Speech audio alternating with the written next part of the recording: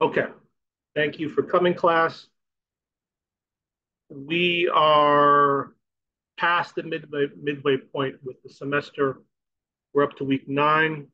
We currently have 15 weeks. So that would mean that this week included, we have a total of all the way from week 10 to week 15. What we have left to do now, besides the SimNet assignments, if you haven't already registered for SimNet, please register for SimNet. I will actually send out I'll resend out the links. That's also part of your curriculum material as well, which is sort of connect. But right now we have the midterms going on. Usually the midterms are 1 week, but I'm giving you guys 2 weeks to complete the midterm. So you have until March 31st. Right now it's the 28th. So you have to the end of this week to complete your midterms.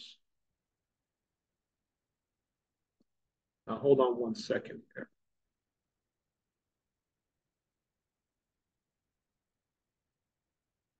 So you have until um, the end of this week to complete midterms, because midterms technically started last week.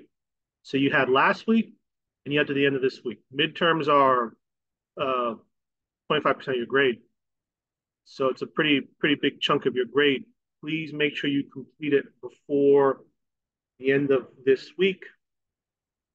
If you had a problem during your midterms, so if you were taking your midterms and your computer died out or something of that sort, just email me and I can reset the midterm so you could complete it properly, because sometimes we have computer issues during those exams, and it'll help. It helps if you let me know. I can correct the issue. Without further ado, we'll get into the classwork. I took the side note. I took the instructions on how to complete and begin the project. You'll see the project video at the top of your announcements. So that has begun already 2 weeks ago. You have the company project, which you should be working on. In week 8, you'll see the instructions on how to do the company project. And I posted a video on how to complete company project, where to find the answers. You just have to pick and choose a company. So I am going to also send a reminder announcement to kind of remind the class what are your assignments, what do you need to do, what you should be doing up to this point, and what you should have completed. But please make sure you finish the midterm for the end of this week. If you had a problem with the midterm, it timed out, you didn't complete it, send me an email, let me know. My email is on the Blackboard under the faculty information. You can send me an email. Okay, so this week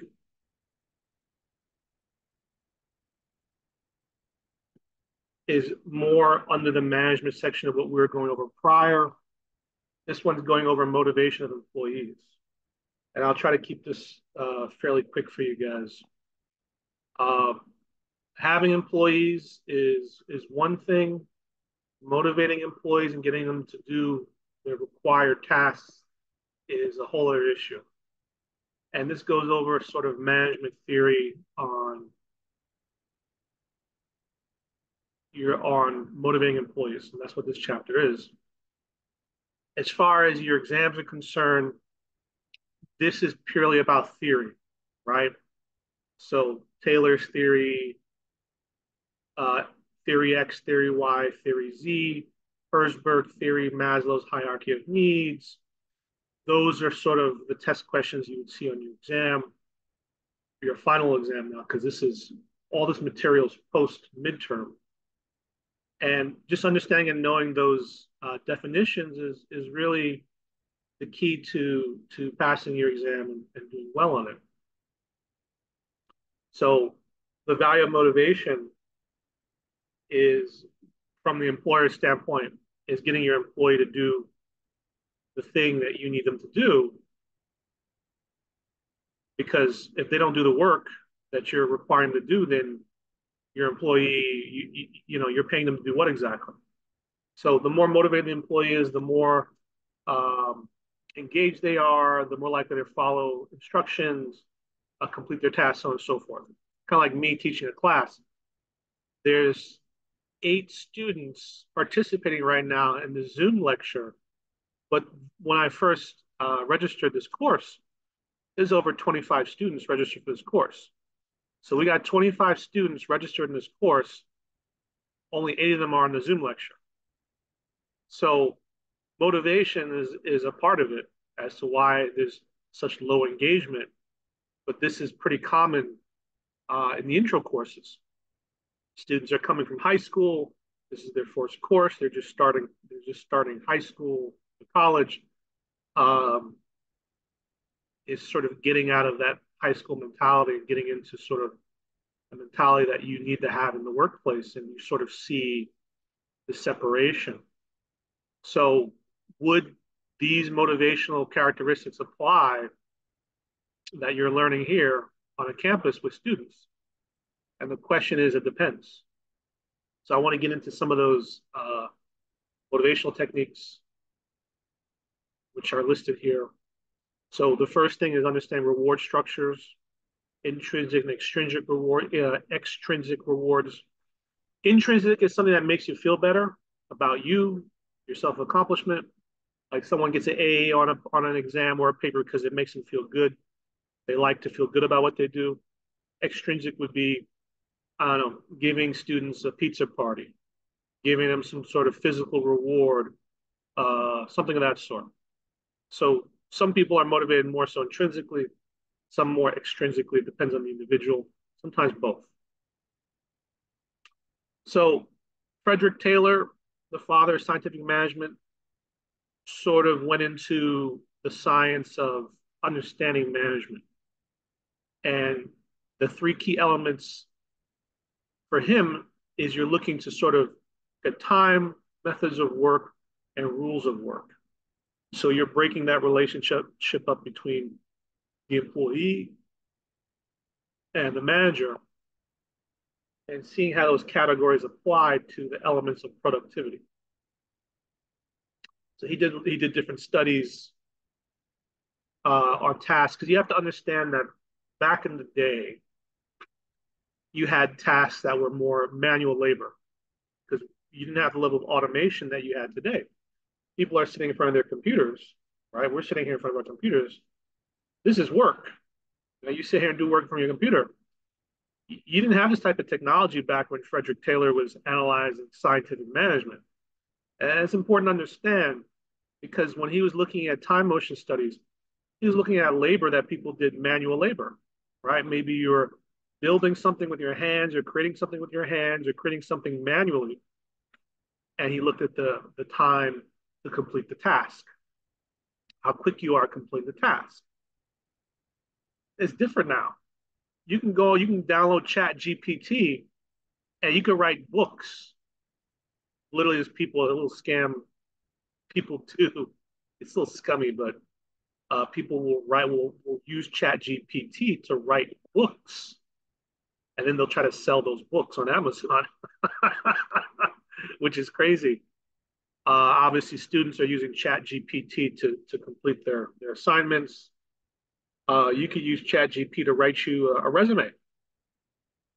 You know, Chat GPT, write me an outline for a resume, and it'll write a whole outline. It's helpful. Uh, AI completely changes the totally changes the nature of management and motivation, and just the value of how you would sort of look at motivating employees, managing employees is completely different now, right? This whole time motion study, it's not even really applicable. You could automate a lot of even typing things. How quickly are you typing things? Well, he could type out an email in 5 minutes. Sometimes it's not even about how quick you type. It's literally you have to think and process information, edit things, understand things. It just doesn't. is outdated. Okay, some of this the is not outdated with everything, right? If you're doing a manual labor job, and there's the shirt I'm wearing was probably made in a country somewhere where someone had to hand stitch certain things with manual labor. Manual labor is still a very important part of our economy. In fact, some people like to purchase things that are handmade because it's supposedly qualitative in some regards. But the shift in technology and AI makes understanding all this stuff very different. It's just not applicable like it used to be. So, as far as your exam is concerned, remember what you need to remember, but keep in mind though that it's very different. I mean, could you imagine you have machines today that could perform very complicated surgeries on your body? In fact, surgeons use robots to do certain surgeries. They're not sitting there with a scalpel cutting into your brain. They're using lasers and machines. So think about how technology is going to be 100 years from now. Completely different. You're going to have you got a machine that can look at your head and analyze where to do surgery. You don't even need a surgeon. Maybe you need a surgeon there just in case AI screws up, because AI does screw up. It's not perfect. It can really botch up things, and there's flaws in it. But you can have a doctor, have an AI doctor. Seriously, you just sit on a machine. This doesn't exist yet, by the way. What I'm telling you doesn't exist yet, but it can, because the technology is technically there. It just no one's created it yet. You can sit on a machine, takes your blood work, it analyzes the blood panel, and then it gives you a recommendation, tells you what's wrong. In fact, doctors, when they take your blood work, the the the the software analyzes the blood work, and it gives you a range on the panel. High, low, medium. If you have diabetes, a lot of times the machine or the software will tell you you're diabetic because your glucose or whatever measurement is reading is too high or too low, or you're pre-diabetic. Doctors, they look. I've had doctors tell me things they were wrong. I went to an allergist, and she said, "Oh, I'm looking at your blood work and da da da." And I said, "Oh, how come all those other doctors didn't see that?" So you have human error, and a lot of that human error is being removed because machines are able to pick up the slack and do analysis that humans don't see. Your doctor seeing 30 patients a day, believe me, you're not going to be on point with all 30 patients. All right. So the reality is that AI and technology could easily overtake some of the basic rudimentary functions of healthcare. You've got healthcare shifting. It's on topic, but it's off topic, but it's on topic. You've got healthcare shifting in such a way where people, insurance companies, are trying to lower the cost of healthcare, because a doctor is a very well trained, highly specialized individual. They have uh, like a decade of experience training to be a doctor. And then you come in with a cold or a cough, and you need to see a doctor, and that doctor's time is worth a lot. The fees the insurance company pays for that doctor's services is a lot. But you're coming in for something simple that maybe a nurse could have took care of, a medical aid or a doctor's aid could have took care of, could have wrote you a prescription for an antibiotic or cold medication or some flu, something simple, Tamiflu. So they're trying to bring down the average cost of medicine by making sure doctors are only dealing with higher level issues, more specialized issues, because lower level issues are taking up the same level of time from a doctor, but they cost the same per hour. If a doctor's rate is 500 an hour, just making that number up, by the way, 500 an hour. If they spend $500 an hour dealing with low level issues like cold, flu, stuff like that, that's not a complicated diagnosis. So insurance companies are like, well, what if someone like a nurse took care of that? Because they're 200 an hour. or 150 an hour, you bring down the cost. And then if someone has something more complicated, more serious, that's when the doctor comes in. So there's all these new positions in healthcare. They're like intermediary positions to the doctor. They're like doctor, like a lower level doctor. So they have some doctor training, but not all of it. So that way they could deal with those type of issues to bring down the cost of healthcare. The reality, though, is that if you really want to bring down the cost of healthcare, it's in AI, it's in technology. You literally could just you have those machines. You see them in the pharmacy sometimes. It reads your blood pressure, right? You sit there, reads your blood pressure. You could literally have a machine that reads your blood pressure.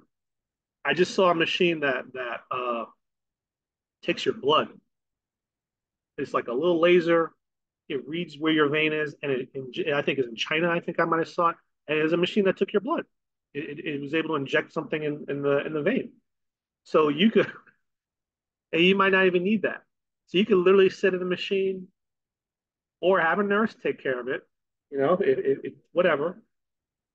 Take your blood, and then you get back this whole information. A panel analyzes everything. That's what a doctor's supposed to do. AI could analyze your blood work and tell you what all your issues are, and then decide if it wants to take that information and designate it back to the nurse, designate it back to a lower or high level person to deal with based upon the risk factors of that blood work, which could have been done by a machine because everything could be analyzed at that point.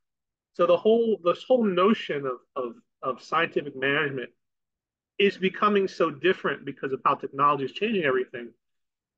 It's kind of outdated and revisionary wise. It needs to be changed. So uh, do your best to just memorize it.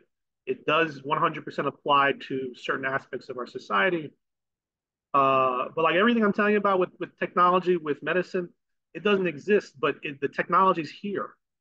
It's just not made yet. I'm telling you, when I'm an old man, it's, being a doctor is going to be different. It's going to be very different.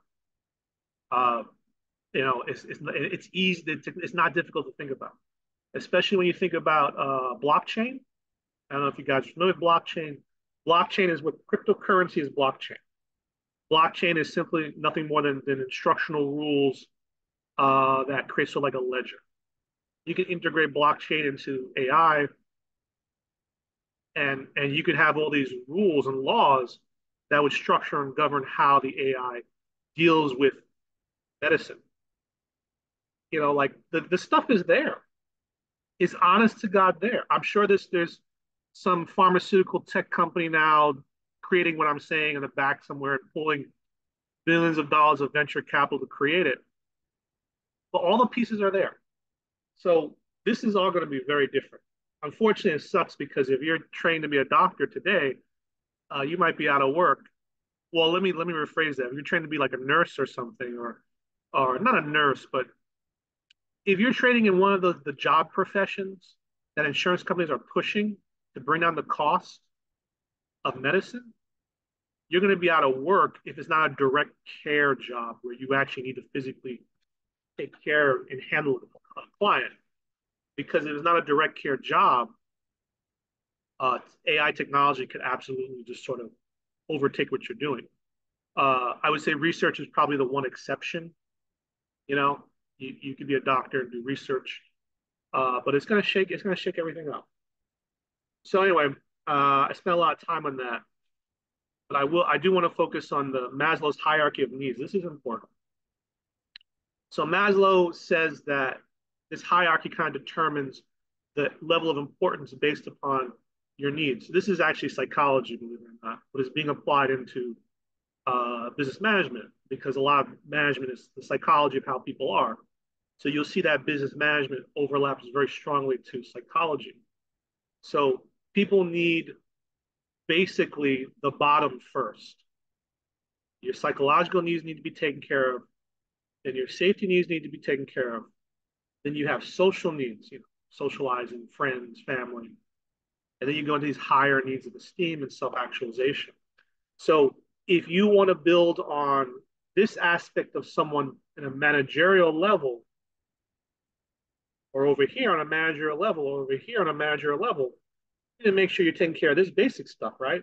So if your employees are working in an environment where they don't feel safe, their psychological needs are not being met, then you're not going to be able to actually motivate them on these higher levels. So you have to satisfy each need first, the bottom to the highest, and then focus on the next level of what completes and fulfills a person. So I think this is somewhat important from a managerial standpoint because uh, you got work conditions in certain countries where they are definitely not fulfilling some of these needs. So and in fact, actually, especially in China, you've got these suicide nets for certain areas where people try to commit suicide. It can be pretty bad. So that's not to say all of it's like that, but it's an issue for certain areas. Uh, I feel like if people had their basic needs met, they wouldn't be trying to jump off a bridge or uh, trying to commit suicide and kill themselves. And in some cases, it might not be the basic needs that are being met; it might be these higher needs, social needs. Society can be very isolating, very lonely. People don't feel this is especially in the U.S. This is a big deal. Esteem needs. People have a lot of issues with being happy with themselves. It's always been an issue. Uh, Girls getting filler injections in their lips, in their face. Young men taking testosterone and tren and all these other getting surgery on their bodies because they're so unhappy with the way they look and feel because of social media, because of peer pressure, but none of it's really, no one's really picking on each other. It's the false perception of the marketing of society that's giving youth this impression that they are not worthy, that they're inferior, that they're too short, that their body isn't attractive enough, and that's all esteem, right? Because they're meeting their psychological safety needs. They live in a home, they have a family, but these over here is where you start to see that blur. So you start to see whether Maslow's hierarchy of needs has some relevancy because it plays even in society, and then people are stuck over here, right? So this is functionally important when thinking about your employees. Where are they on this chart, and what are you needing to provide in a workplace so that people feel actualized and happy, and in this case, motivated. Someone might feel more love in their workplace than their home because of how toxic their household could be. It happens sometimes. People love their friends more than they might love their family because of issues with their family. So anyway, Hertzberg's motivation factors. Hertzberg found job content factors were most important to workers. Workers like to feel they contribute to the company. So this is where people have to feel some value, and this kind of ties back to sort of this self-actualization area of it. Motivate. He broke it down to motivators and hygiene factors. So job factors that cause dissatisfaction and missing that do not necessarily motivate employees increased. So he's sort of structuring aspects of motivation such that you can figure out what you want to leverage to increase motivation and what areas not so much.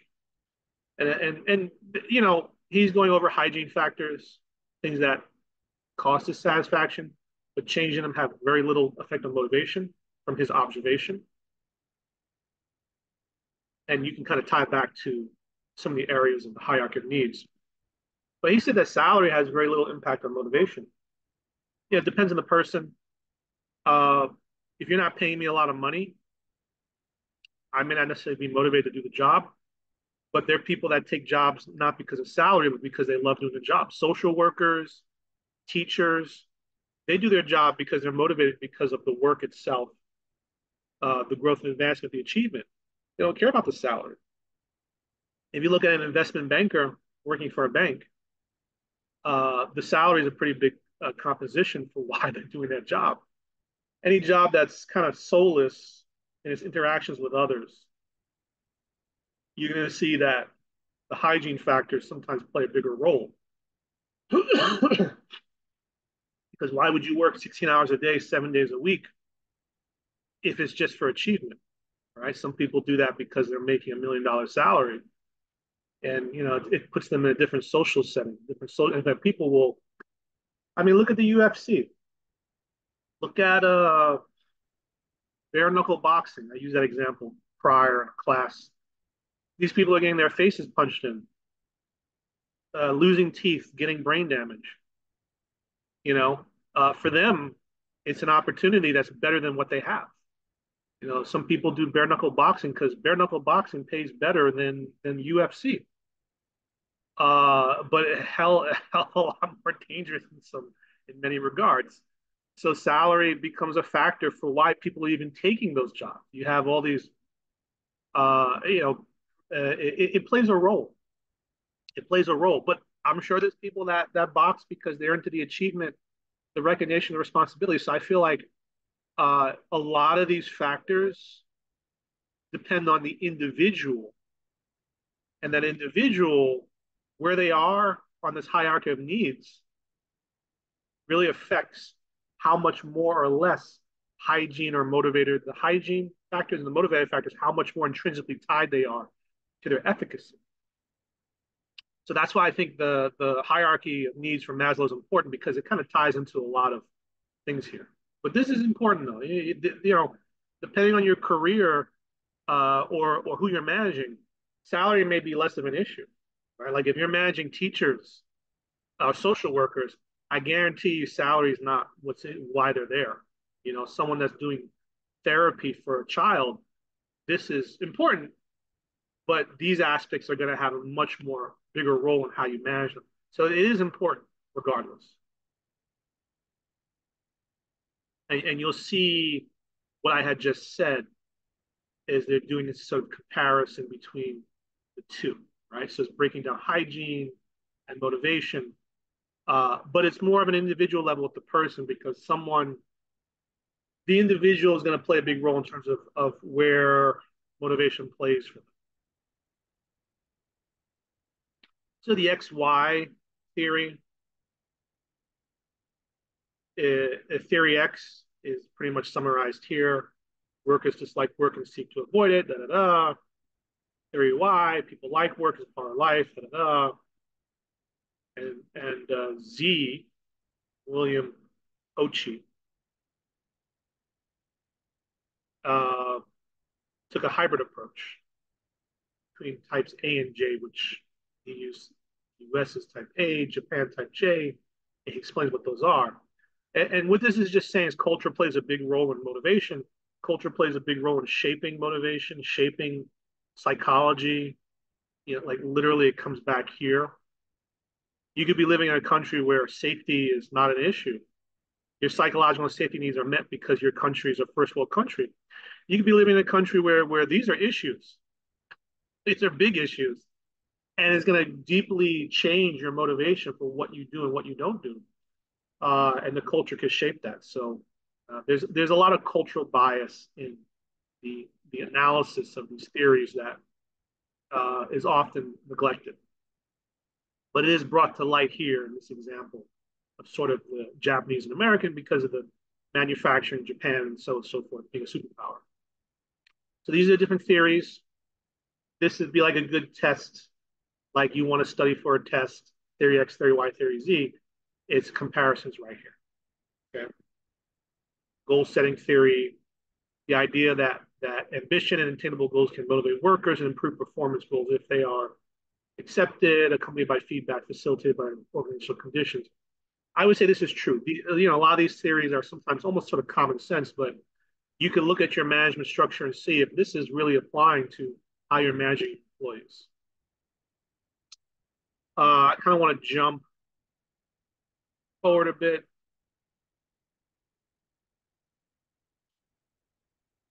So this is just sort of going over a generational aspect of it. What's going to motivate a Gen Z or a millennial is not the same as a baby boomer and Gen X. So this is where the sociality of it and the culture really plays a big role in motivation. So we have about a minute left. So what I want to say to the class, just briefly, is to please make sure you complete your midterms before the end of this week. Please make sure you reviewed your Connect assignments, complete your discussion board assignments. I would say once you finish this midterm, then you can really start digging into your project, which is the company research project. I'll send out a reminder to everyone, just to remind everyone uh, what's on the plate and what you need to do. And take care, everybody, and have a good day.